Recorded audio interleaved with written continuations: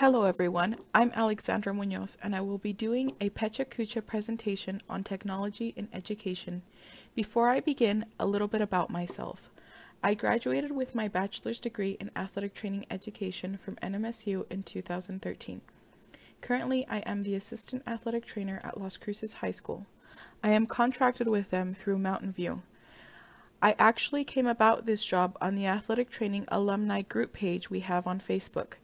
This is my first year in a teaching role, so I'm doing my best to incorporate what I have learned so far in the master's program into the classroom setting.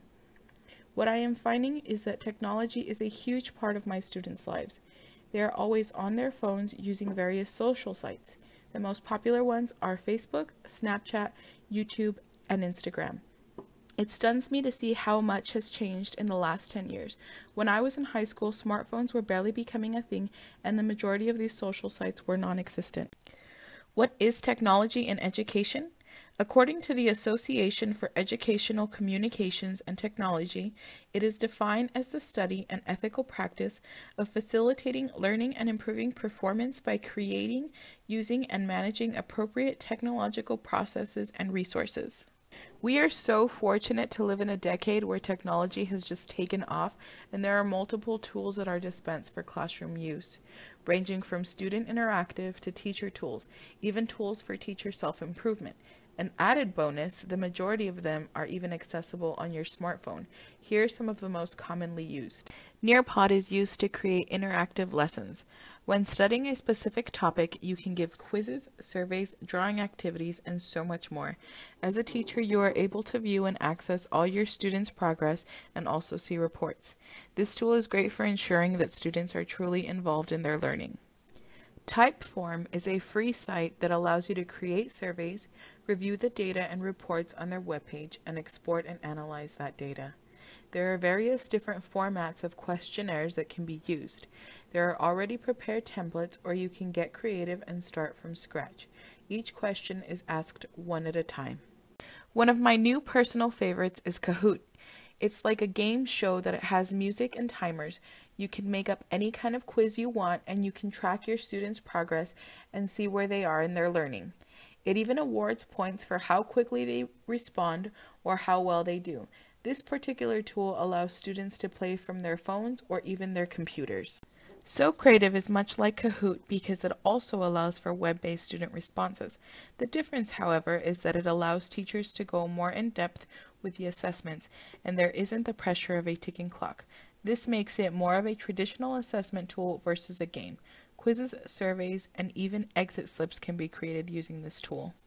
Jing for screencasting is a quite simple and free tool to use for creating screenshots or screencasts. It is accessible through your desktop once downloaded.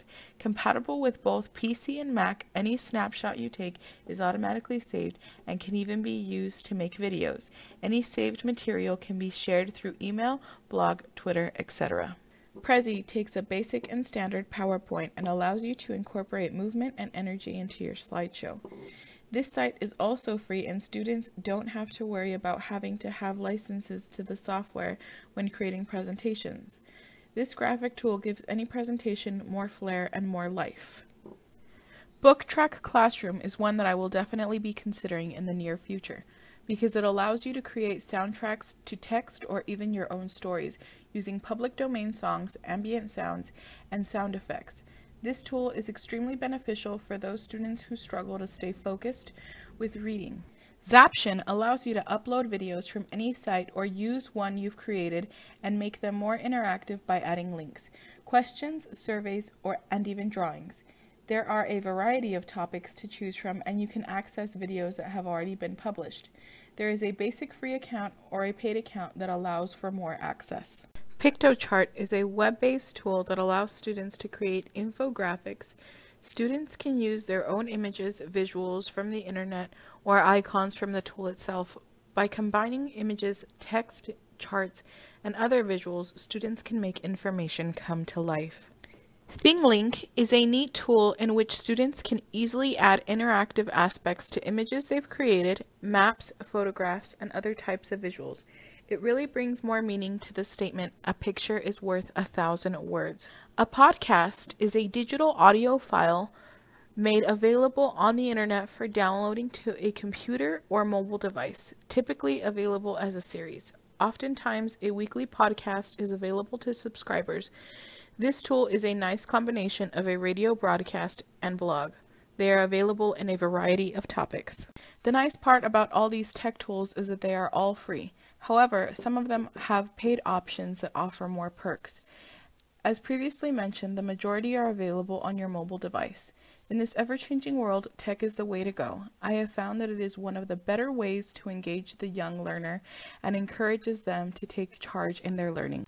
The not so great part about this new style of learning is that some schools may not have access to fancy tech equipment that would allow them to utilize these tools in their classroom.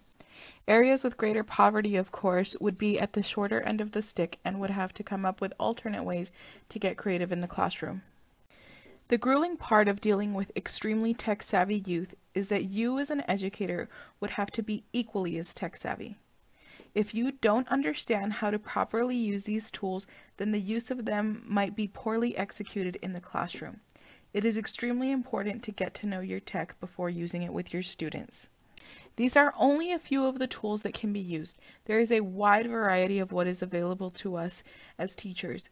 I encourage you all to visit one or more of these sites and get familiar with them. You might find them useful in your instruction. Kahoot is one I'm using to prepare my students for our state competition coming up soon. Thank you for your time.